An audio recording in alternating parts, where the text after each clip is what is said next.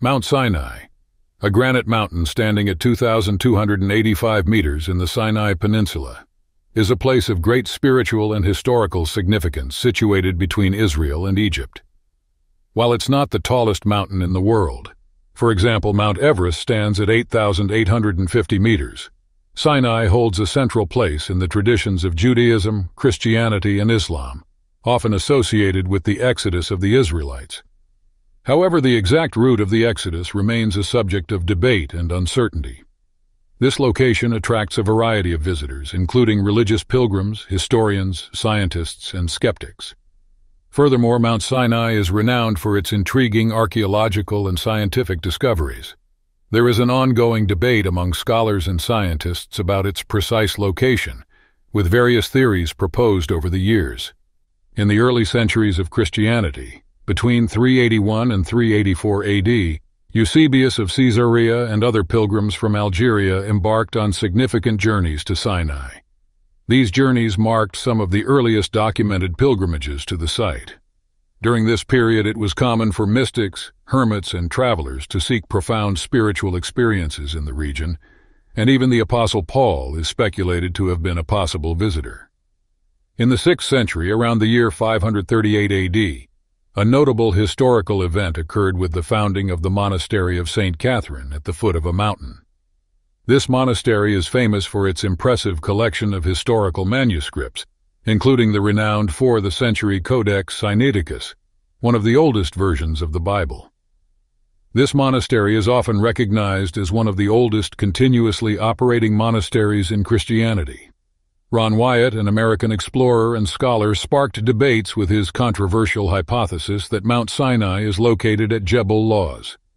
He gained notoriety for claiming to have found various significant biblical sites and artifacts, such as Noah's Ark, the cities of Sodom and Gomorrah, the location of the Red Sea crossing, and the Ark of the Covenant.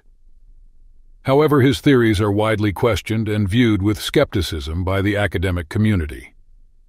The idea that Mount Sinai is located in Midian originates from the book of Exodus, chapter 3, verse 1, where it is mentioned that Moses saw the mountain of God in this region while tending the flock of Jethro, a priest of Midian. Using this as a basis, in 1978, Ron Wyatt pointed to Mount Sinai and Nawaba, near the Gulf of Aqaba, the eastern part of the Red Sea, as possible locations. In his quest for historical evidence, Wyatt focused on the eastern region of the traditionally associated location of the Red Sea crossing. He speculated that western Saudi Arabia, particularly a tall mountain known as Jabal al-Lawz, could be the true Mount Sinai. In an attempt to explore his theories in 1984, Wyatt, accompanied by his children, clandestinely entered Saudi Arabia. They were detained by Saudi authorities on suspicion of espionage, and their research materials were confiscated. After 78 days of imprisonment, they were released. Despite these setbacks, Wyatt remained committed to investigating the Red Sea area for traces related to biblical narratives. He explored the so-called Mountain of God, searching for artifacts from ancient Egypt and evidence of Pharaoh's army. Over the years, other researchers and scholars followed in his footsteps, making significant discoveries in the region, although many of them are still considered hypothetical by the scientific community. Among Wyatt's discoveries was a granite rock formation adorned with petroglyphs of animals, which he interpreted as part of the biblical legacy. A team of archaeologists in Saudi Arabia has made a stunning discovery near what they believe to be the true Mount Sinai. They have found a large altar adorned with images of cows and bulls in an Egyptian style, something unprecedented in the region. This intriguing discovery, led by an expert from the University of Riyadh, may be evidence of the legendary golden calf altar mentioned in the Bible. The area near the altar revealed a unique geological formation, an ancient riverbed area with large rounded stones, typical of a once-flowing river. A massive rock, seemingly split in half, was found, possibly indicating the spot where, according to tradition, Moses brought forth water to quench the thirst of his people. Some view this discovery as a potential miracle, particularly noteworthy in an arid and desert region. However, the scientific validation of these theories is still pending. Geology experts argue that more detailed analysis is needed to confirm these observations. Despite the region being a desert with low precipitation, Occasional heavy rains, typical of monsoonal climates, may have contributed to the polishing of the rocks over time. The implications of this discovery, if confirmed, could be a milestone in archaeological history and our understanding of Mount Sinai. Amidst the arid landscape of the Negev Desert in Israel, strategically located between Petra and Kadesh Barnea, emerges the intriguing Har Karkam, known as the Mountain of Saffron. This location has piqued the interest of scholars as a possible candidate for the legendary Mount Sinai.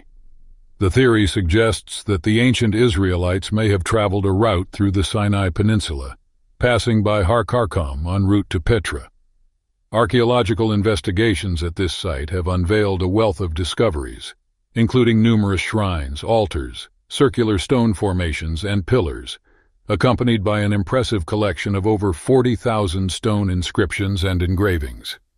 These archaeological pieces of evidence, combined with other findings in the area, have inspired some Israeli scholars to propose that Har Karkam could indeed be the biblical Mount Sinai.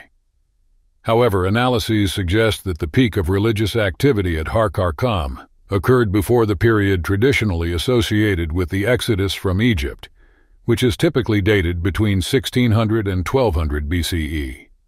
Based on new archaeological information, the timeline of the Exodus has been re-evaluated to an earlier period, between 2350 and 2000 BCE, in an attempt to reconcile the discoveries with historical timelines. This historical reinterpretation, while innovative, faces opposition in the academic community. One of the main criticisms is the similarity of artifacts and structures found at Har Karkam with other Bronze Age sites in the Negev and Sinai, which could suggest a shared religious culture in the region, rather than a unique aspect of Har Karkam. Mount Sinai, however, continues to hold a prominent place in Christian faith, recognized as the location where the Israelites experienced significant events and divine revelations.